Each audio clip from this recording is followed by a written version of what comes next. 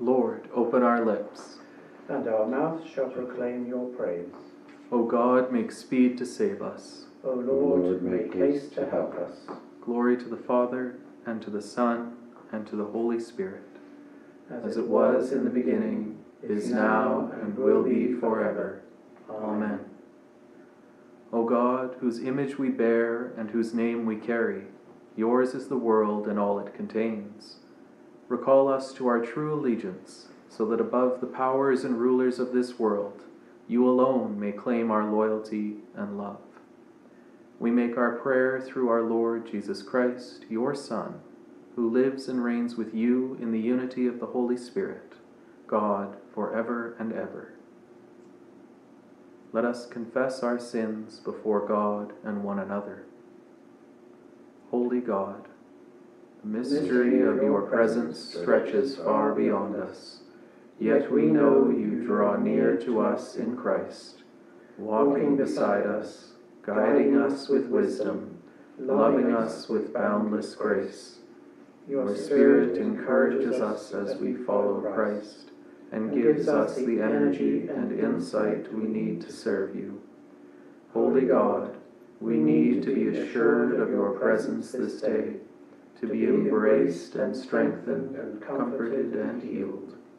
We claim to be your people, but we often forget to love as you do. We claim to seek your guidance, but we often turn from your ways. We ask for your forgiveness, but we often fail to forgive as you forgive. We claim to listen for your word, but we often ignore your wisdom. Forgive us, amend who we are, and direct who you would have us to be, for the sake of Jesus Christ our Lord. Amen. Almighty God, have mercy upon you, pardon and deliver you from all your sins, confirm and strengthen you in all goodness, and keep you in eternal life, through Jesus Christ our Lord. Amen. Amen. You know us each by name, O God, and in your sight we have found favor. Yet our minds cannot comprehend the vision of your glory or the vastness of your love. Grant that as we glimpse your greatness, we may always return to you the praise that is yours alone. We ask this through Jesus Christ our Lord. Amen. Amen. A reading from the book of Exodus. Moses said to the Lord, "See, you have said to me, 'Bring up this people,' but you have not let me know whom you will send with me. Yet you have said, 'I know you by name, and you have also found favor in my sight.' Now if I found favor in your sight, show me your ways, so that I may know you and find favor in your sight. Consider too that this nation is your people." He said, "My presence will go with you, and I will give you rest." And he said to him, "If your presence will not go, do not carry us up from here. For how shall it be known that I have found favor in your sight, I and your people, unless you go with us?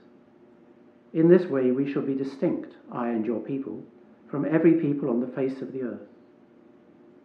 The Lord said to Moses, "I will do the very thing that you have asked, for you have found favor in my sight, and I know you by name." Moses said, "Show me your glory, I pray." And he said, "I will make all my goodness pass before you, and will proclaim before you the name, the Lord. And I will be gracious to whom I will be gracious, and will show mercy on whom I will show mercy.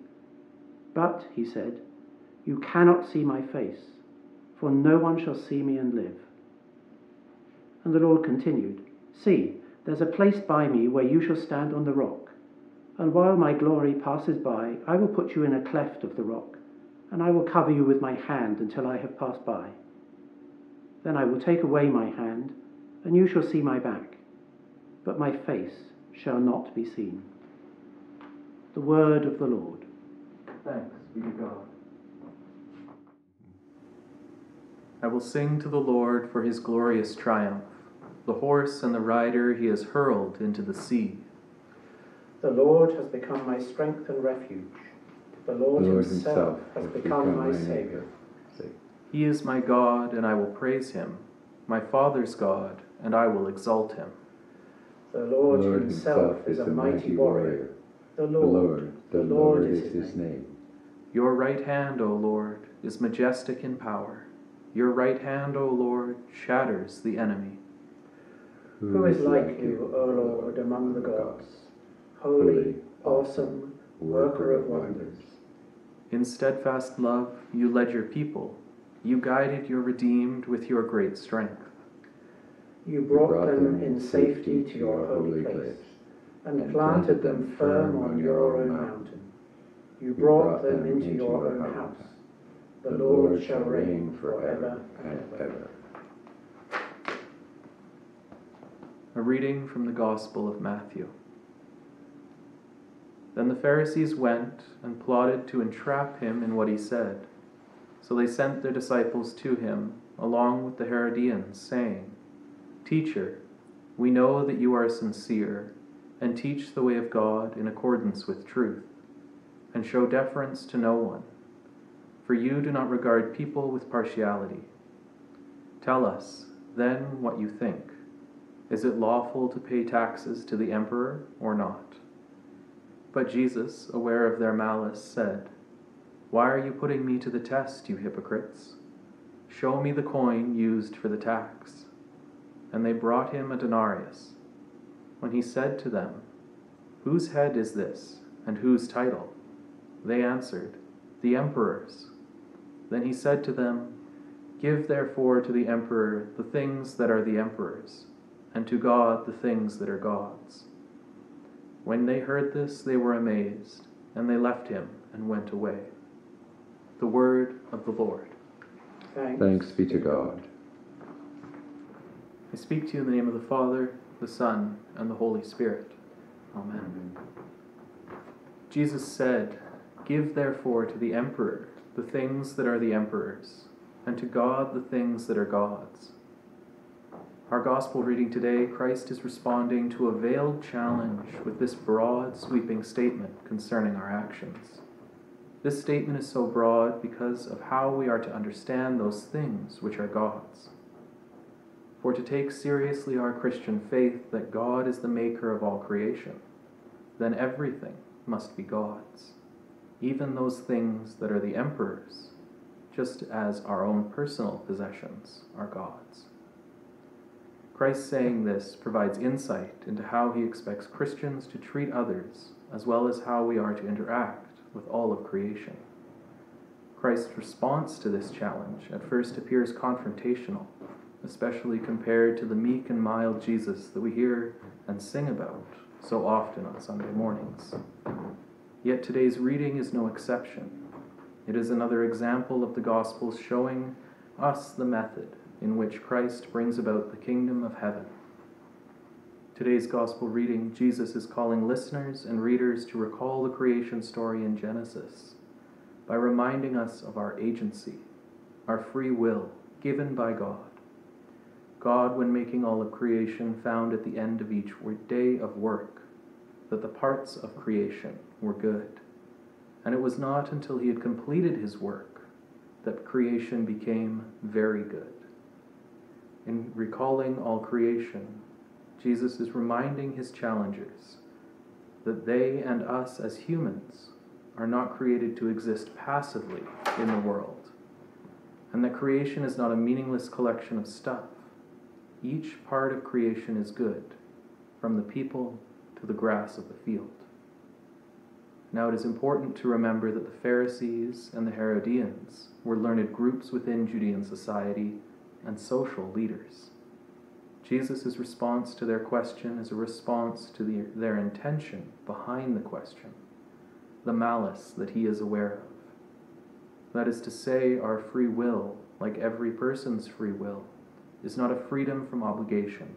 It is the freedom to be fruitful for all of creation. Jesus is challenging his questioners to consider how each action must be taken with consideration to how it will impact not only themselves, but the whole of creation around them. It is not enough to simply ensure that myself as an individual is able to live a fruitful and full life. We as Christians are called by Christ in today's gospel reading to ensure that each part of creation we have control over, be that money, possessions, land, or animals, are doing the most that they are capable of to propagate a more fruitful world for all to live within. This, in my mind, creates a daunting task, for it is easy to give to the emperor all things that are the emperor's, and to give all things that are God's to God. But how do we enact this?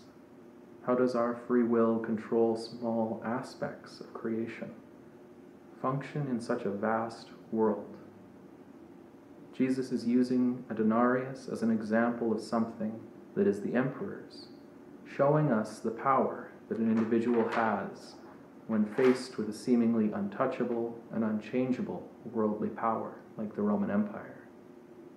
Christ, in calling us to render unto the emperor what is his, is calling us to engage the powers of the world as they present themselves to us. And while we are engaged with them, we are being called to examine these power structures and social systems with a critical eye.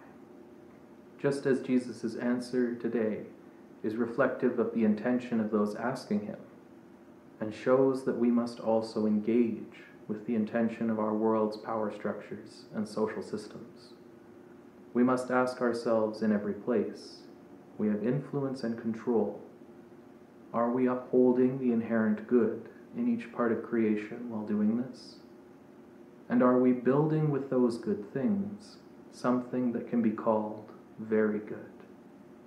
For each person has a different area of influence within the world that we exercise our free will. So it is within these areas of influence that we are called by Christ today to constantly question and push for greater inclusivity and equity. It is through these seemingly small individual actions that we are called to change the world and continually work towards the kingdom of heaven. Amen.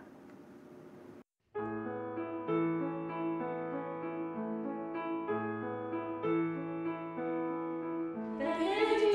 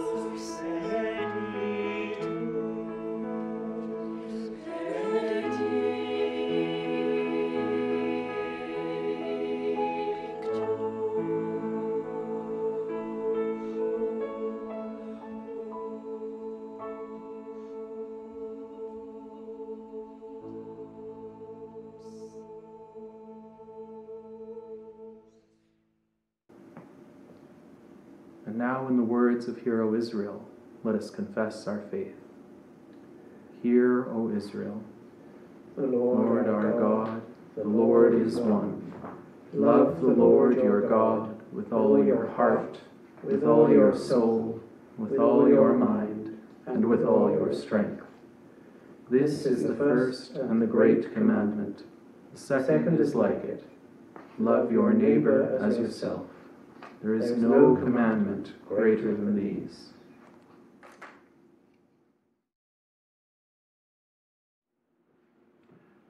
Let us pray.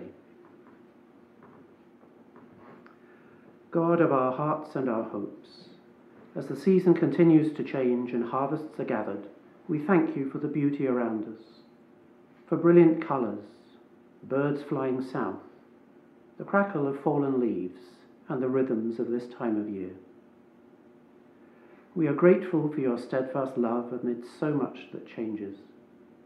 This autumn we also face unpredictable changes as the pandemic continues.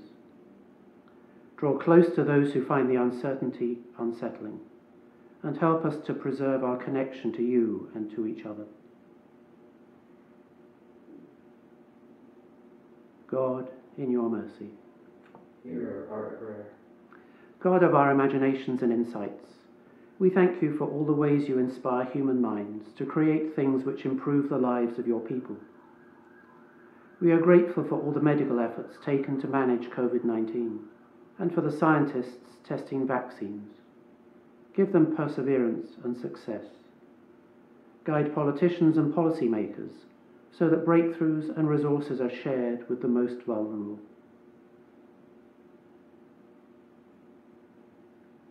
God, in your mercy, hear our prayer.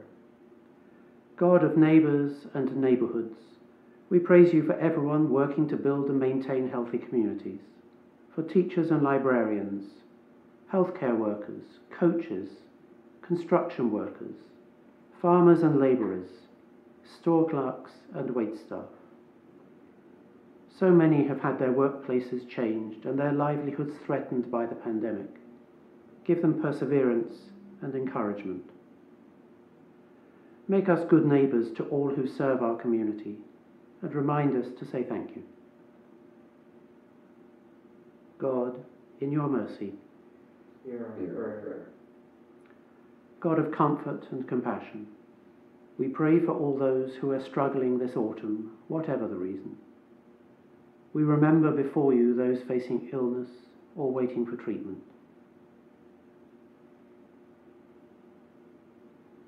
Those who have lost income and worry about winter expenses and shelter.